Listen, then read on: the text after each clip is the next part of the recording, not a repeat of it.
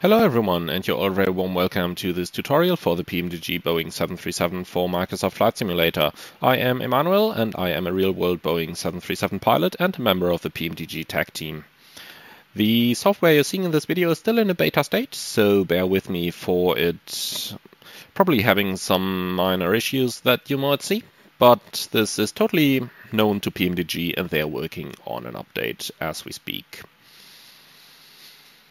So in this video I'm going to cover the full approach briefing as we do it in my airline, and if you are not interested in the full version, please at least have a look at the abbreviated version that I've covered in a separate video, because there is still some settings in the airplane that you want to do during the briefing. And that's basically determining which flap setting you're going to use and setting the auto brake, and you do want to do this. So even if you're not interested in this particular video, just have a quick look at the other video, that's not too long either, in order to decide which flap setting and auto brake you want to use. Now, in this longer version, we are starting off again with the threats for the arrival, so I'm not going to cover that topic extensively here, just have a look into my departure briefing video and you will find some thorough explanation on the threats part of the briefing. Now, as we're moving on, we're going to cover the descent part. So looking at the descent page here, it's 250 knots below flight level 100, for the reason why I recommend you to check my cruise and descent preparation video where I've explained it. So 250 below 100, we checked through the forecast, made sure everything is filled in. Usually you'd want those wind speeds here to be filled in as well. However, since we're using standard weather and the wind is basically calm, I have left them blank. We checked the fixed page, made sure we have the landing runway set with the rings at 10 miles, 3 times the cruise altitude, and either 4 or 5 miles, depending whether we are in visual or instrumental meteorological conditions. From here on, we're heading up to the legs page where we will check that our star is actually correct. So we're starting off with the star, and then we'll go through it waypoint by waypoint and check the tracks and distances between all these. You can use the plan mode of the navigation display for that. And then step through it here, make sure all the restrictions and everything from the charts is in. The chart you see here is a Jefferson chart currently provided to the flight sim community by Navigraph. Once you've checked that all the waypoints are correct, you will go on to the ILS page. And we're on a chart here, 11-3, effective 8th October. Make sure that the ILS frequencies are correctly set, so that, sorry for that, that's 111.35 active on the number 1 radio and on the number 2 radio. And for the missed approach, we also have Dublin VOR tuned here on 114.9 on both sides. Final approach tracks set at 278 on both sides, and the minimums is set to 402 feet. Finally, make sure the landing elevation is correct. Airport elevation is 242 feet, and we do have 250 set as the land out of here. From here, check your final approach fix. That's going to be MSFS here in 2,500 feet. We have a 3-degree glide path going down to the minimum of 402. Make sure that the final approach fix is in the FMC. And at the last waypoint before the runway waypoint, the airplane is going to insert a restriction of the VREF plus 5 knots. You do want to change this, make it 180 knots or less, so that we don't fly all the way through the final approach in our landing configuration, since that's just a big waste of fuel. And if you're flying online, you will also hinder all the aircraft behind you who are probably going to be faster than you. Next, check the missed approach. That's straight ahead to Gannett over here.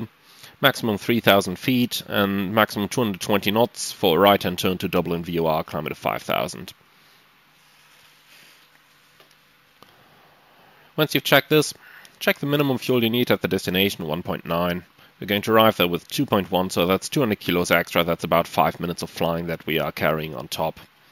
Now do note that while I'm in a post simulator here, this thing is still using up fuel. So actually when I've paused the sim, we've had about 3,000 kilograms of fuel in the tanks. So I'm just going to put this in here.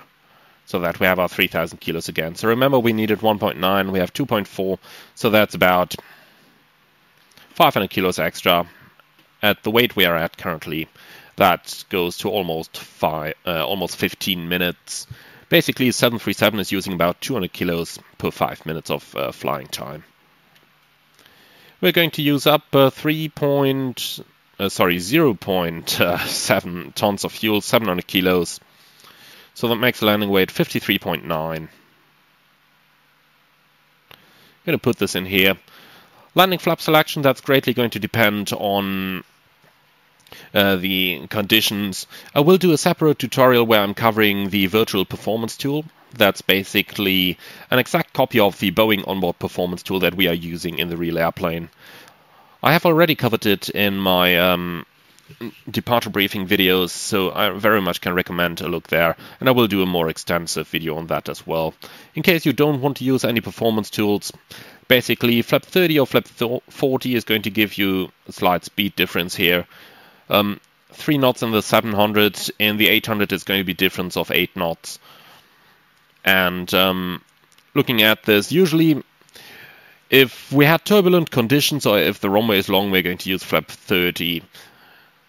And if it's not turbulent, then, or rather, if it's not turbulent and if the runway is short, you can consider the use of flap 40, which is going to reduce your landing run.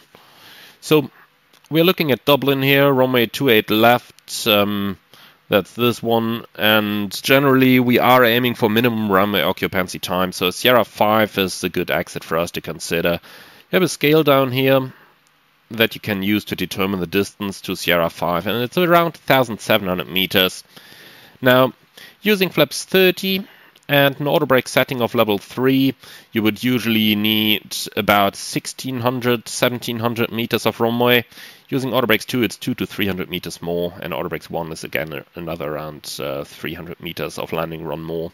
So flaps 30, auto brakes 3 is going to cover us fine on this one. Quickly going to unpause the simulator to set my auto brakes here, so don't be surprised if all of a sudden sound picks up and the engines are reacting here. That's just due to the pausing of the simulator. So flaps 30, auto brakes 3 is going to make us vacate at Sierra 5. That brings us to the taxi part of our briefing. We're going to taxi by Sierra and Whiskey 1. We'll have to cross the active runway 34. And then we'll go on to the parking chart here. The Ryanair terminal is basically up here, Pier 1 in Dublin. So we'll come over at Whiskey 1, cross the runway, and then we'll probably go via Foxtrot Outer, Link 5, to some of the gates down here at Pier 1. Now this is the lengthy version with a lot of explanation. Now I'm just going to show you what it's going to look like when you do the briefing in real time. So bear with me, I'm just going to delete the flap speed restriction here, and I will show you how we are doing the briefing for this flight. So threats for the arrival. We're arriving at Dublin. That's a very busy airport. Also, it's got a complicated taxi system, and the air traffic controllers are sometimes speaking rather quickly. So we'll just take it slow, make sure we know where we're going, make sure we understand our instructions, and just make sure that we're keeping the general overall picture here. Also, something to keep in mind is in Dublin there's a lot of Ryanair traffic, so we want to make sure that we're not confusing our call sign with anything else. So our call sign today is Ryanair 7 Echo Golf, and we are going to carefully listen out to that, and if there is any doubt, we're going to confirm with ATC. For the descent page, we've got 250 knots below flight level 100. The forecast page is filled in with the exception of the descent speeds as briefed already earlier on. And the fixed rings are around runway 28 left, 10 miles, 4 miles.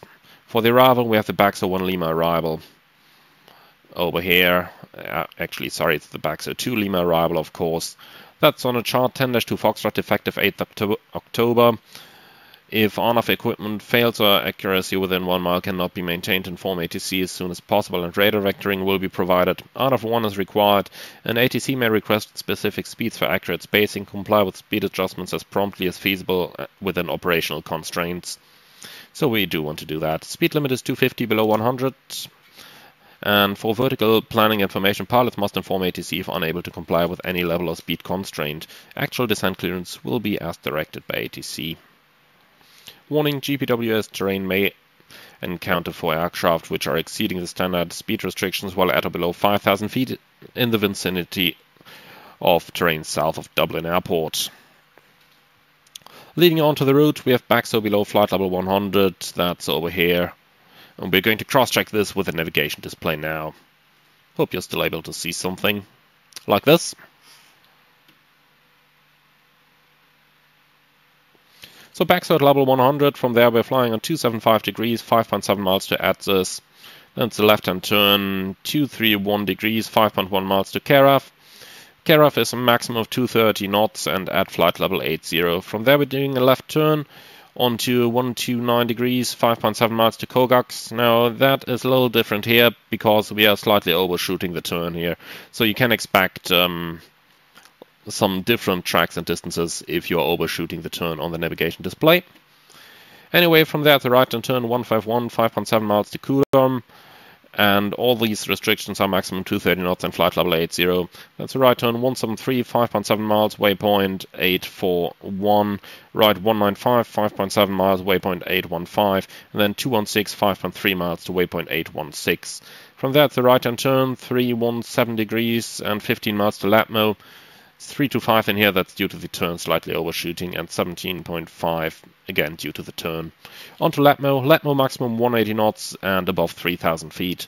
From there we join the ILS approach, runway 28 left, chart 11-3 from the effective 8th October. Frequency is 111.35, active on both radios, final approach tracks 278, set active on both courses, and the MSA is 2,400 in the north, 4,000 in the south of Dublin VOR. Max F 2,500 feet, that is in here as well, and we have a 3-degree glide path going down to minimums of 402 feet. That's set on my side, and I'm just going to set this on your side as well.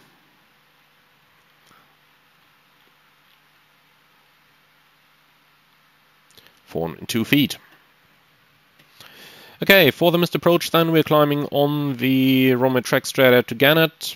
Oops, sorry, that was the wrong button. So on the runway track to Gannett, and Gannett maximum at 3,000 feet, and then it's going to be a right-hand turn, maximum 220 knots. We've got the restriction here at Dublin. Join the radial 278 inbound to Dublin VOR, climb at 5,000 feet. So that's Dublin VOR, climb at 5,000 feet. Some of you will notice that this is not radial 278, and that's correct. The PMDG does currently not support the radial inbound. That's something that's going to be added with a later update. Alright, we are arriving... sorry, we need a minimum of 1.9 tons of fuel to divert to Belfast. That's just up to the north here. You can quickly check it on the charts. Belfast is around about up here. So we see some terrain going up to 4,000 feet, so anything in the region, 8,000 feet is going to keep us safe on our diversion to Belfast. So 1.9 tons we need. We arrive with 2.3, that's 400 kilos extra, that's around about 10 minutes of extra fuel. We're burning 600 kilos, and that's a landing weight of 53.8. 53.8, we're going to use flaps 30 for this, using auto brakes 3. And that's going to make us need about 1,600 to 1,700 meters runway. So we'll be able to vacate Sierra 5, then taxi via Sierra and Whiskey, cross runway 34. And on the other end side here, we're going to go via the outer taxiway Link 5, and then somewhere on the 120s over here at Pier 1 is where we are going to park. Do you have any questions or suggestions for this video? I meant to say for the briefing, but for the video of course as well, because this completes our descent and approach briefing. So if there is anything that you want to add, or if you have any questions, feel free to post them in the comment below, and I'm trying my best to reply to all questions as soon as possible. This completes our descent briefing, so now let's head on for the next tutorial, where we are actually going to cover the descent. Thank you very much for your attention, and see you all next time.